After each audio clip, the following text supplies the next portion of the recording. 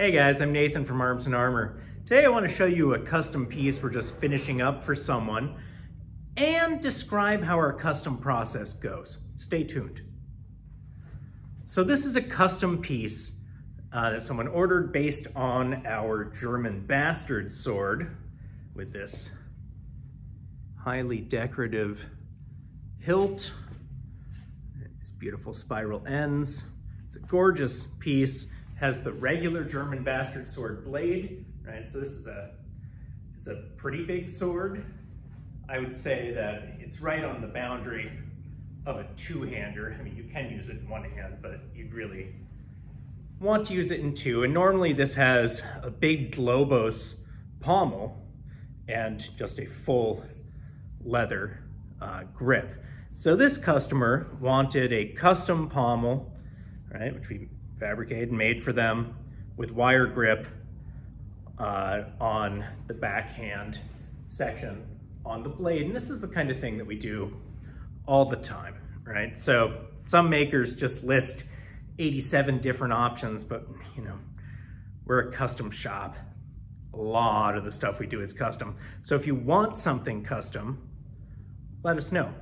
And you can just send us an email and we'll send you a quote. Or if you order something, you can then send us an email and we can tell you what the price difference is, right? So this kind of wire wrapping,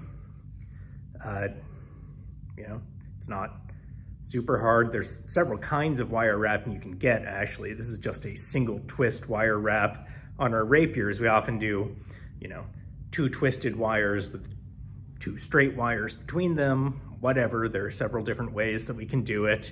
Switching out a pommel usually isn't that big a deal, although we typically have to adjust the blade a little bit to get the performance right.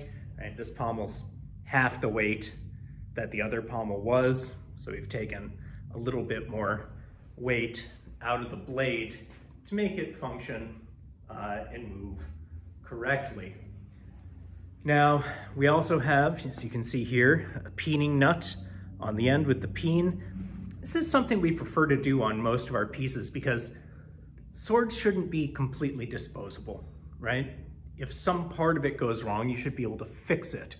And it's one of the nice things for people who live in the Western Hemisphere here, our customers, of having a swordsmith who's in the same hemisphere as you, right? If one of our swords, something happens to it, right? You have a fetter and your grip gets chewed up, you can mail it back to us or bring it by and we'll put a new grip on it for you, right? That's one of the reasons we prefer to have this kind of construction, so it's easier to take it apart rather than, you know, grinding out a peen deep inside of the pommel. It's one of the reasons they did it historically too, right? If you break your blade and your hilt's still good, we can make you a new blade, right? But we try to only do this on our work, right? Recently, as a favor for a friend, we were working on a kind of old sword they got from somewhere. I'm like, all the parts are different sizes. It's just not worth it for us to do it. But for our swords, when you buy something from us, we'll be here, right? If you wreck it, we can fix it. We'll charge you, but it's a lot cheaper than getting a whole new sword. Once you buy a sword from us, we're your cutler. We'll keep working on it. So, custom pieces, no problem. We do them all the time. Take apartability, we do that. But we also don't just sell pommels and, you know, pieces willy-nilly, because different makers make things different ways.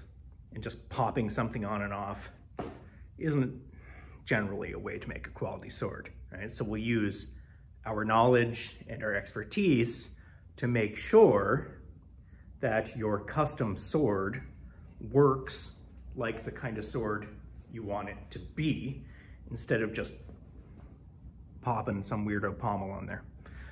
All right, thanks for listening to my custom sword rant. Hope you liked looking at this pretty piece.